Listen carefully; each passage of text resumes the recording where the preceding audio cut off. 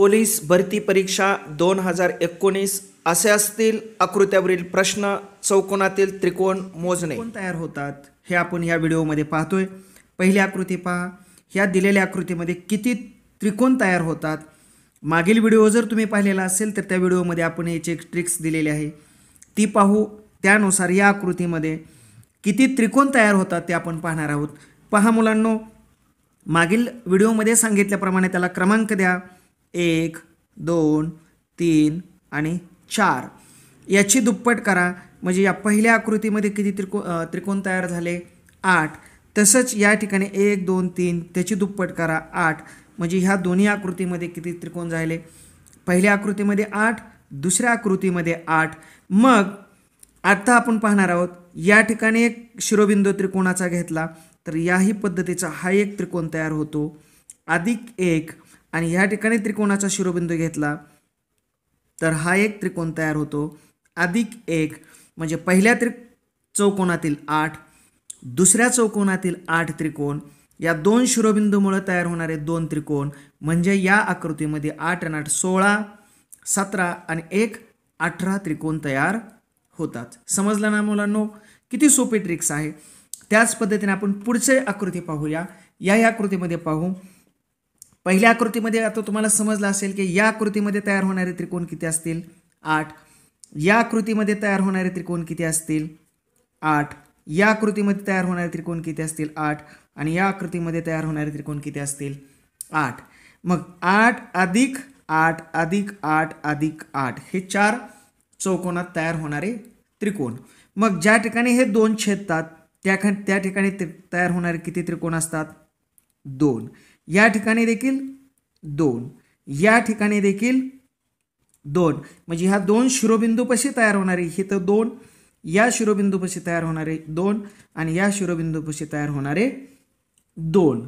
मग या सर्वांची बेरीज करा. 8 आणि 8 16, 8 1 8 8 2 16, 8 3 24, 8 चौक 32, 33 34 35 36 37 38.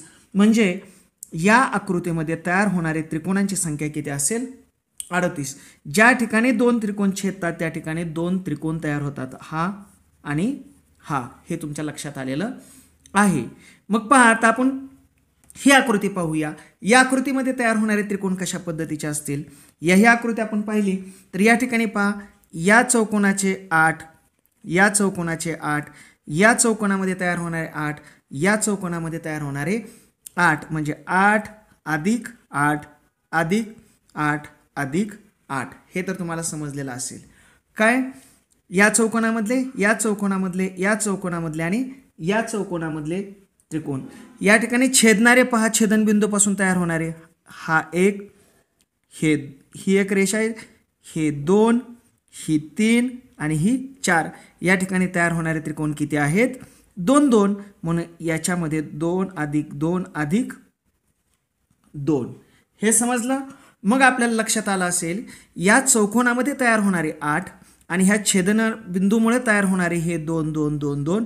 म्हणजे 8 1 8 8 2 16, 8 3 24, 8 चौक 32 अधिक 2 2 4 2 6 2 8. किती एकूण 40 त्रिकोण झाले. परंतु या आकृतीचे नीट निरीक्षण करा.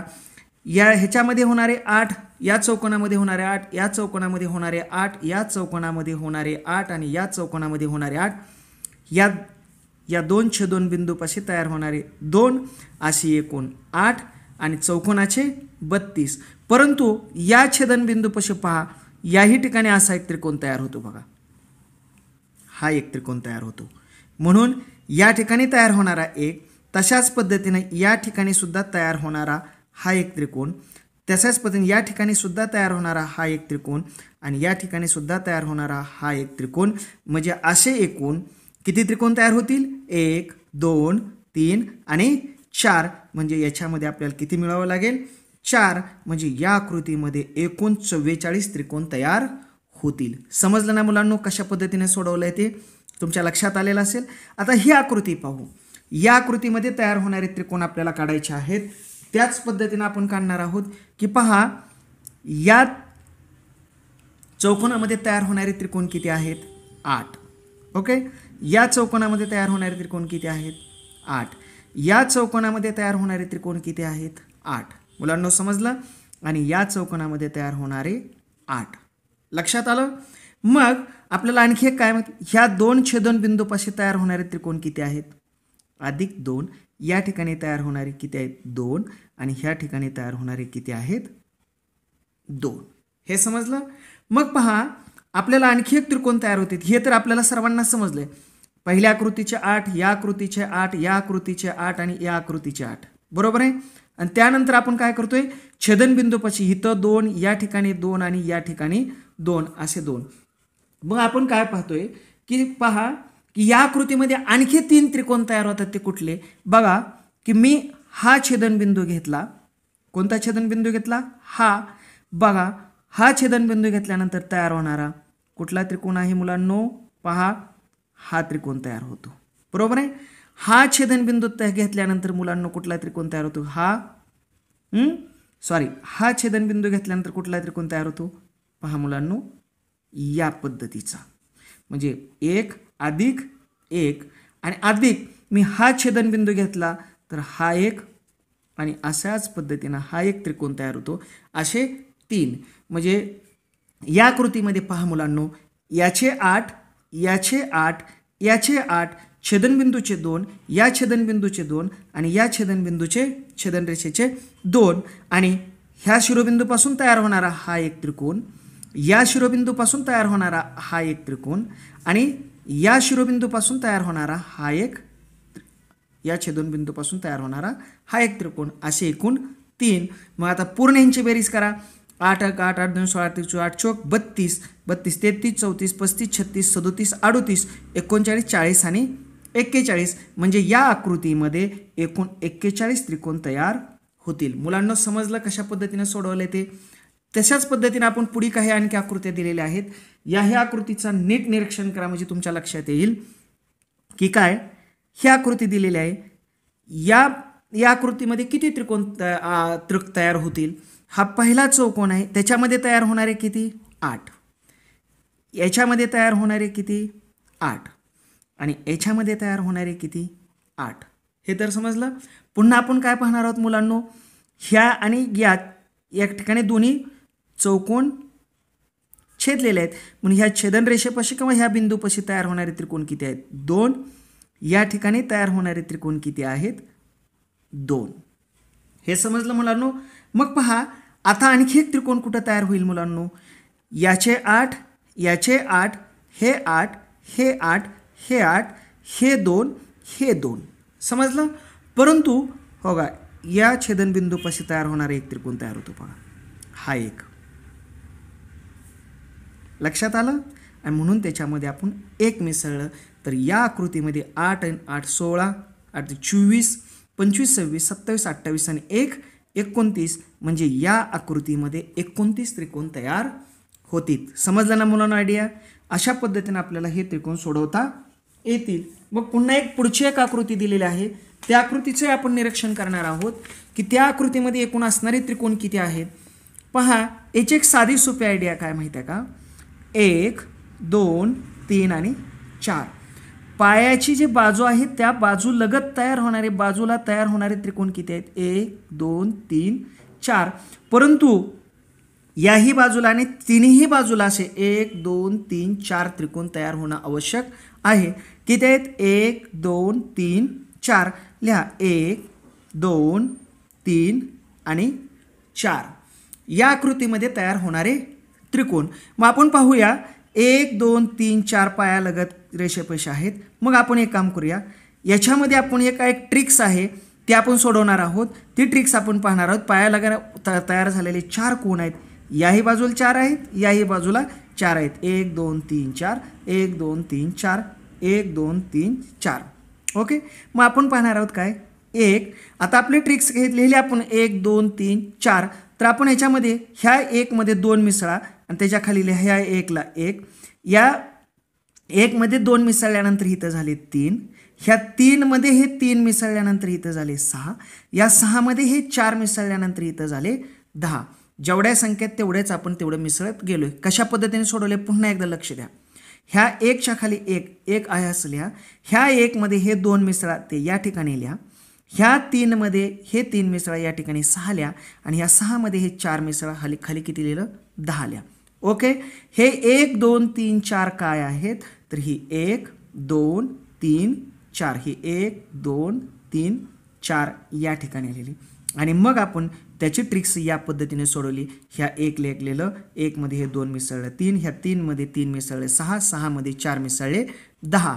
आता पुढचे ट्रिक्स काय याच्यामध्ये आपल्याला अधिक काय करायचे आहेत ही उजवीकडून डावीकडे येत असताना उजवीकडची पहिली संख्या सोडायची आणि ज्या एक एक संख्या सोडण्याचं पहिली संख्या सोडण्याची ह्या 6 ला गोल करा आणि याला देखील गोल करा. असं किती कसं नाही एकाड एक संख्येला गोल करा आणि ह्या पूर्ण बेरजेमध्ये या 2 संख्या मिळवा म्हणजे 1 + 3 + 6 + 10 या पूर्ण संख्येमध्ये एकाड एक उजवीकडून डावीकडे या एकाड एक संख्या त्यामध्ये ज्या गोल केलेल्या आहेत तेवढ्या संख्या मिसळा 6 ने 1 7 म्हणजे +6 + 1. मग पहा किती आलं 6 × 4 10 3 4 6 10 10 10 20 26 आणि 1 27 म्हणजे या आकृतीमध्ये एकूण 27 त्रिकोण आहेत. समजलं मुलांना कसं सोडवले ती ही ट्रिक्स.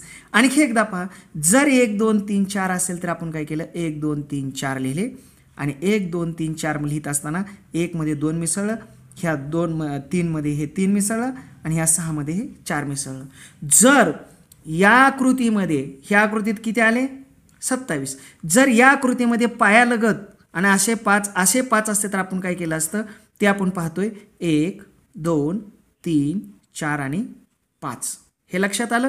मग दुसरी ट्रिक्स काय लिहिणार आपण ह्याच्या खाली आपल्याला तर माहीत आहे हे 5 पायालगतचे त्रिकोण आहेत. मग ह्या 1 ला 1 ह्याच्यामध्ये 2 मिसळले 3 याच्यामध्ये 3 मिसळले 6 या 6 मध्ये 4 मिसळले 10 10 मध्ये 5 मिसळले किती झाले 15. पुन्हा आपण काय सांगितलं ही एक संख्या सोडा त्याच्यानंतर येणारी कुठली आहे 10 आणि 3 हे कशामध्ये मिळवायचं आहे या पूर्ण बेरजेमध्ये हे 2 अंक मिळवायचे म्हणजे 1 + 3 + 6 + 10 + 15 आणि या 15 मध्ये आपल्याला कोणते 2 अंक मिसळायचे 10 आणि 3 10 + 3 अशा पद्धतीने यांची बेरीज करा. मग बेरीज केल्यानंतर याची बेरीज किती येते बेरीज करा. याची बेरीज केल्यानंतर कसे मिसळले आपण अंक पहा या ठिकाणी सोडवले आपण की काय की 1 2 3 4 5 असेल तर 1 मध्ये 2 मिसळले 3 3 मध्ये 6 3 मध्ये 3 मिसळले 6 6 मध्ये 4 मिसळले 10 10 मध्ये 5 मिसळले 15. मग आपण ह्या 15 पासून डावीकडे येतोय एक संख्या सोडून 15 सुटले 10 आणि 3 एकाड एक हे 2 अंक येतात त्याची हे 2 अंक ह्या पूर्ण संख्येमध्ये मिसळल्यानंतर बेरीज किती आले 18. जर पायालगत 5 त्रिकोण असतील तर किती येतं उत्तर 18 आणि जर 4 असेल तर किती येतं 27. या पद्धतीने आपल्याला हे अशा पद्धतीचे त्रिकोण सोडवता येतात. म्हणून अशा पद्धतीचा त्रिकोण असेल जर पायालगत एकच त्रिकोण असेल तर एकच त्रिकोण तयार होतात 2 असेल तर एकूण 5 त्रिकोण तयार होतात. जर पायालगत 1 आणि 2 त्रिकोण आहेत हे पायालगत तर वर किती त्रिकोण तयार होतात 5. जर 3 असेल या पद्धतीनं वर जर 3 असतील 1 2 3 पायालगत तर त्या आकृतीमध्ये एकूण 13 त्रिकोण तयार होतात. आणि जर 3 असेल तर किती 13 पायालगत जर 4 असतील पहा इथे 4 दिलेले आहेत जर 4 असतील तर किती त्रिकोण तयार होतात आपण मुलांना पाहिले 27 आणि 5 असतील तर त्रिकोण तयार किती होतात 48. आजपर्यंतच्या स्पर्धा परीक्षेमध्ये फक्त 5 पर्यंतच त्रिकोण दिलेले होते त्यामुळे आपल्याला एवढे जर त्रिकोण माहीत असतील तर आपल्याला लगेच लक्षात येईल. जास्तीचा अभ्यास म्हणून जर 6 असतील पायालगत तर 78 त्रिकोण तयार होतात 7 असेल तर 118 त्रिकोण तयार होतात आणि 8 असेल तर 170 त्रिकोण तयार होतात.